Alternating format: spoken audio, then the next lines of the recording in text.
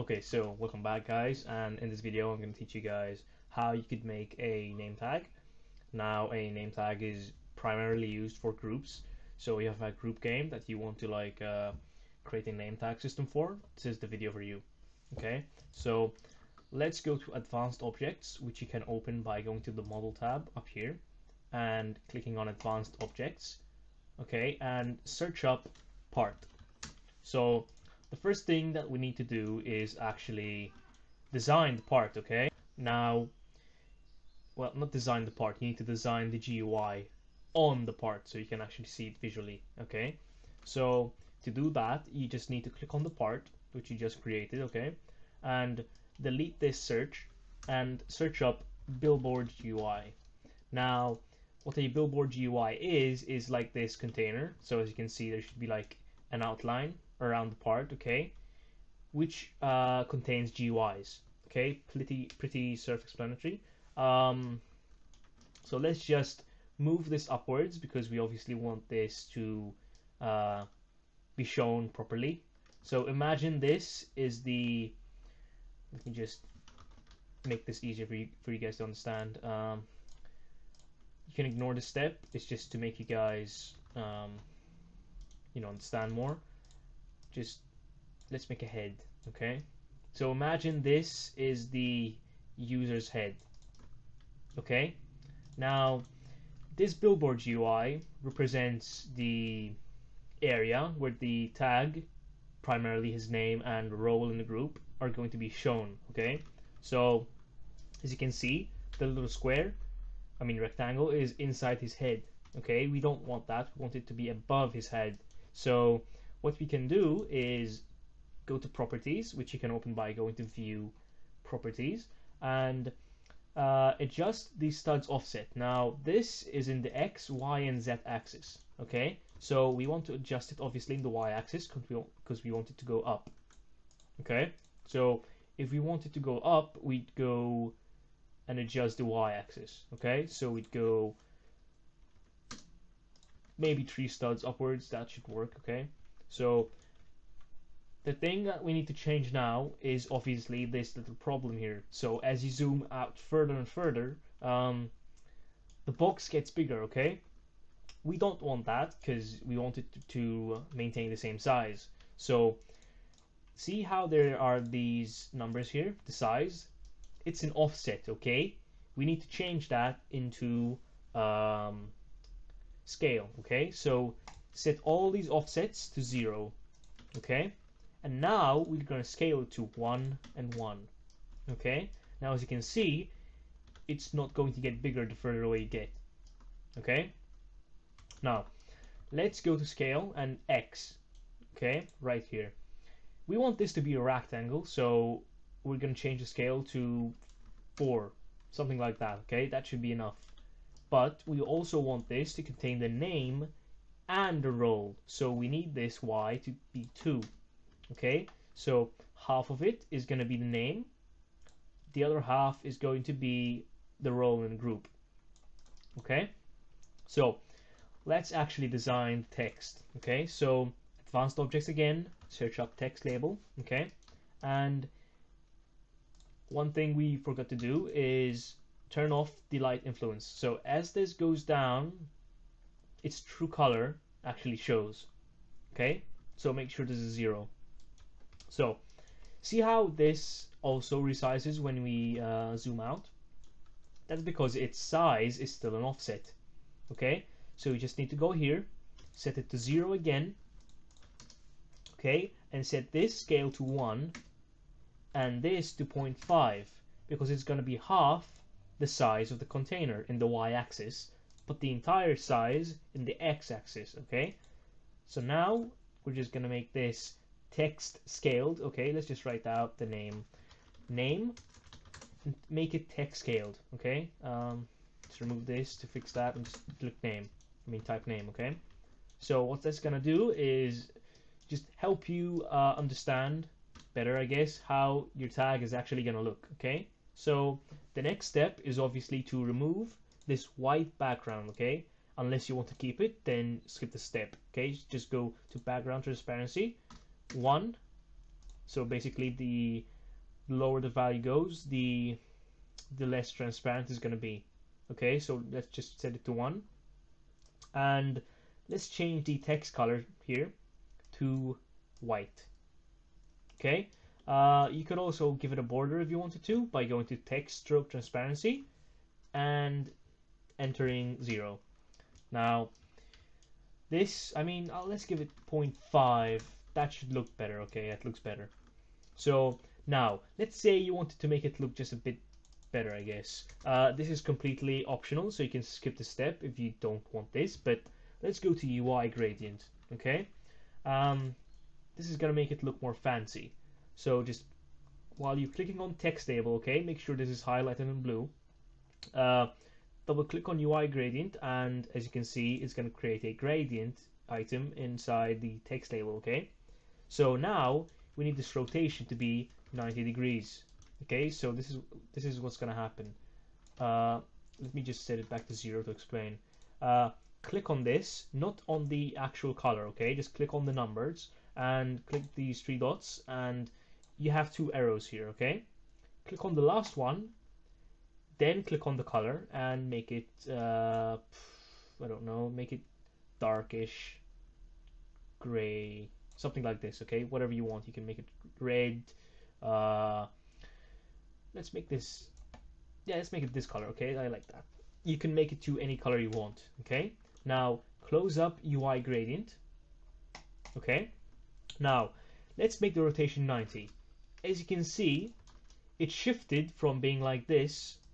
So the selection box with my mouse represents the gradient area. Okay, so this is the area which is affected, and if you go to this and set it to 90, okay, now this is the area which is affected. If we set it to 180, for example, this is going to be the area that's affected. Okay, I think so. Yeah, so this area is affected, and if you keep going, it's just going to go clockwise. Okay, so just make this 90, and now your name tag looks just a bit more polished and fancy and more well made. Okay, so let's call this player name. Okay, it's important to label your stuff properly, because if you don't, you're gonna get confused while you're scripting it. Okay, name this billboard UI tag. Okay, make sure it's organized, and then copy this. Right click and copy, then right click on this tag and paste into. Okay, now you have 2 tags. Okay, you don't need 2 tags for the name. I mean, you have 2 text labels. Okay, you have 2 text labels, player name and player name. That doesn't make sense, right? So let's make this player role. Okay, so this is going to show like the rank in the group, like CovertCode general or CovertCode private. Okay, so let's make this private, or role actually, yeah, role. So now you can see they're intersecting, like they're inside each other. So what you need to do to fix this, see how the scale, the size of the y-axis, the size in the y-axis of the text label is 0.5. So you just move it 0.5 downwards. So what this is doing is it's moving it down gradually like this. As you can see, it's moving downwards. So we're just gonna put it 0.5 because I know where it's meant to be. Okay, now it's 0.5, and now the player has the name and the role. Okay, now I'm gonna give the role a different gradient color, I guess. Let's make the, oh my god, nope, that was not intentional. Don't do that. I did it again. Oh my god. Let me just resize this. Something like this will work. Okay, so let's make this maybe dark red. No, not dark red, just red.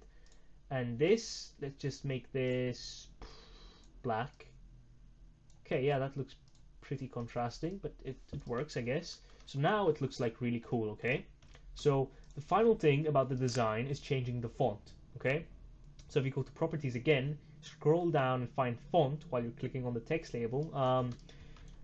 Click on this and just choose any font you like. Okay, it should be appropriate to your genre. So let's just make this the name font, and let's just make this semi-bold. Okay, so This looks more professional now. So the design for the tag is done. Okay, so now what we're gonna do is go to server script service and back to the advanced objects and type script. Okay, there you go, you have a script now. Delete everything inside. The first thing we need to do is move this tag, drag it all the way into the script.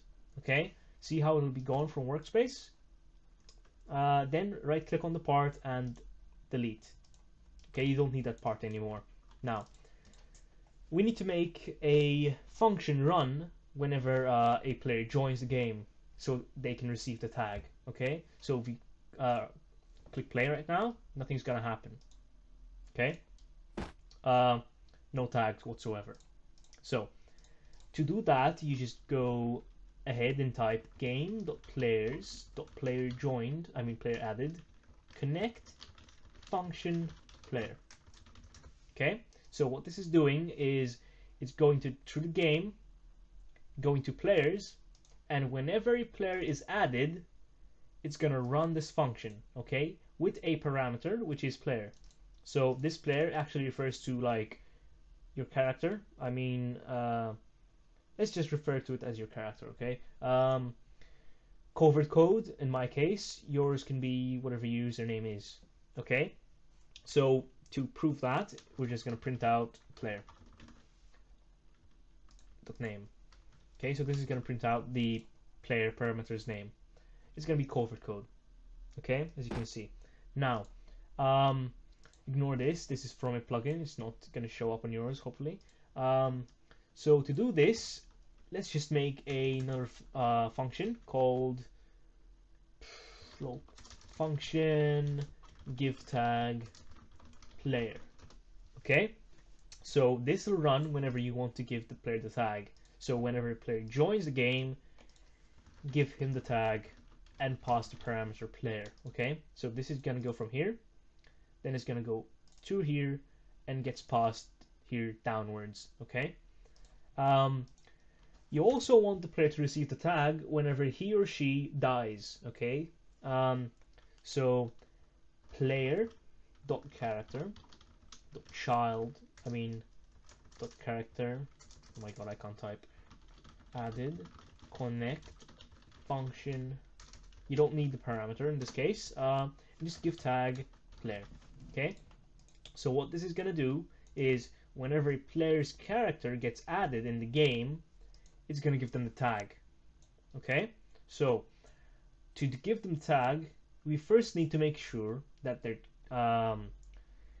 character object is not null. Okay, so let's make a simple repeat loop, which it's not the ideal way to do this, but it's going to make sure that you don't get any errors. Okay, so repeat wait until player.character is not equal to null. So this is going to wait until the player's character actually spawns in. Okay, so it makes sure it exists. Then we're going to clone this tag. So local new equals tag script.tag clone. Oh my god, clone. So what this is going to do, it's going to declare a local variable new. Okay, so what a local variable is basically new can only be referenced inside this function. If I try to reference new here, it's going to tell me that new does not exist. Okay, as you can see, it underlines it, unknown global new. Okay, so it's going to clone this tag. It's going to go from script tag, clones it, creates a copy of it. Okay, now new.parent is going to be player.character wait for child head. Okay, so what this is going to do is it's going to clone this, it's going to copy the tag, and the copy is going to be placed inside the character's head. Okay, like we did with this part that I deleted here, it's going to do that with the actual head. Okay, so now we actually need to change the the actual text. We need this to be the player's name, and we need this to be the actual role in the player's group. Okay, so new dot actually use this open square bracket because there is a space, okay, inside the name of the text label. So if there wasn't a space, there wouldn't be this need to use the square bracket, okay? So just like this, player name dot text is equal to player dot name. So what this is going to do is basically go to the tag, the copy tag, and then goes to player name, goes to the text property, and set it to the player's name. Okay. Next, we need to do the same thing for the player's role. Okay. But the problem is we haven't actually gotten the player's role. Okay. So to do this, we just go player, get role in group, and you need the group ID. Okay. So just go to the Roblox website, go to your groups page. At the top, in the URL, basically, there's going to be an ID similar to this, okay? Just numbers. Just copy that and just put it in this, okay? So let's just run and see what happens. Any errors?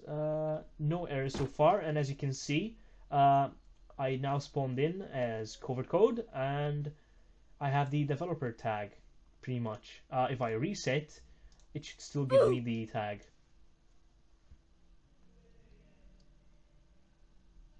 Yep, there we go. So, one final thing before I re-explain everything. Go to starter player, okay? Properties, pretty much, and name display distance should be 0, okay? Why? Because you know the default sort of name tag you get when you spawn in? That's still gonna show with this. It's gonna overlap and it's not gonna look nice. So just put this at 0, okay? So now, if you understood everything, you can click off the video. But now I'm going to re-explain what this does, okay?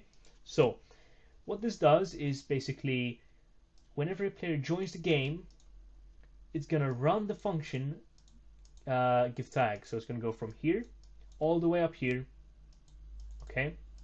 And it's going to wait until the player's character is not equal to nil, okay? So it exists. It's going to wait until it's existent, okay? And then it's going to declare a variable new, which is basically a copy of the tag we created, okay? And it's going to put it inside the character's head, okay? You can put it in any part of the character, preferably the head though, okay? And then you're going to go to the tags, player name, text, okay? And it's going to set it to the player's name. Now, what this is going to do is the same thing. Go to player role and set the text to the role in the group ID you gave it. So this is going to be Bad Ape Games role, okay? Because this group ID is for my group Bad Ape Games, okay? So it's going to retrieve this, and then it's going to give you the text. So for example, if you're a fan or a private in a group, it's going to say private or fan, okay? So the problem is though, if you're not in the group, and let's just add a number here, so it's not my group again, it's gonna say guest, okay? Because you're not a part of the group, okay? So that's pretty much how you can create a tag for your group. Thank you for watching, and I'm gonna probably make a video soon about how you can make an obby, okay? See you.